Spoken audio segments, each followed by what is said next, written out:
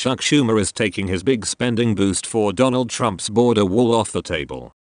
The Senate Minority Leader, through an aide, informed the White House that he was retracting the offer he made last week to give Trump well north of the $1.60 billion in wall funding Trump had asked for this year, according to two Democrats. And now they say Trump will simply not get a better deal than that on his signature campaign promise. Schumer took it off, said Illinois Senator Dick Durbin, the number 2 Senate Democrat. He called the White House yesterday and said it's over. After the publication of this story, a spokesman clarified that the wall offer was retracted Sunday, rather than Monday. Schumer told reporters that he withdrew his suggestion, offered midday Friday, because it was meant to be part of a broader package that would have averted a government shutdown. The thought was that we could come to an agreement that afternoon, the president would announce his support, and the Senate and the House would get it done and it would be on the president's desk, Schumer said Tuesday. He didn't do that, so we're going to have to start on a new basis, and so the wall offer is off the table.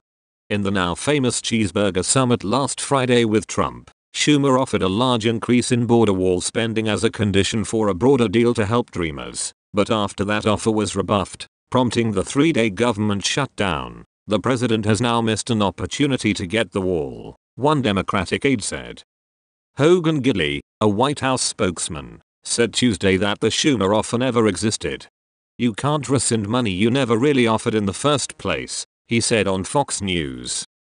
Some key Republicans, including Senator Jeff Flake of Arizona, a key GOP immigration negotiator, had already considered using the promise of border wall funding totaling more than $1.60 billion to lure more conservative votes, a dreamer plan written by a bipartisan group of 6 senators, including Flake, had included Trump's $1.60 billion request as part of a broader, $2.70 billion border security package.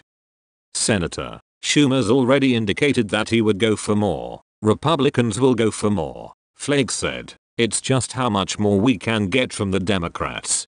Republicans aligned with Trump are unlikely to go for any bill that does not offer a major boost in border wall funding, given the president's strong feelings about the issue. Moreover, Senator Tom Cotton, RRC, said he was skeptical of Schumer's recollection of the meeting and the border wall offer anyway.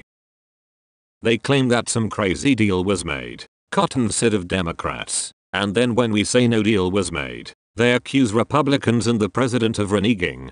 But providing border wall money could also push away more liberal Democrats, who prefer to completely restart negotiations rather than start from any existing bill, even a bipartisan one like the proposal written by Durbin and Senator Lindsey Graham, RSC. Discussions were had coming up to Friday night are interesting for context, said Senator Brian Schatz, D. Hawaii, but now, he said, we start from a blank sheet of paper.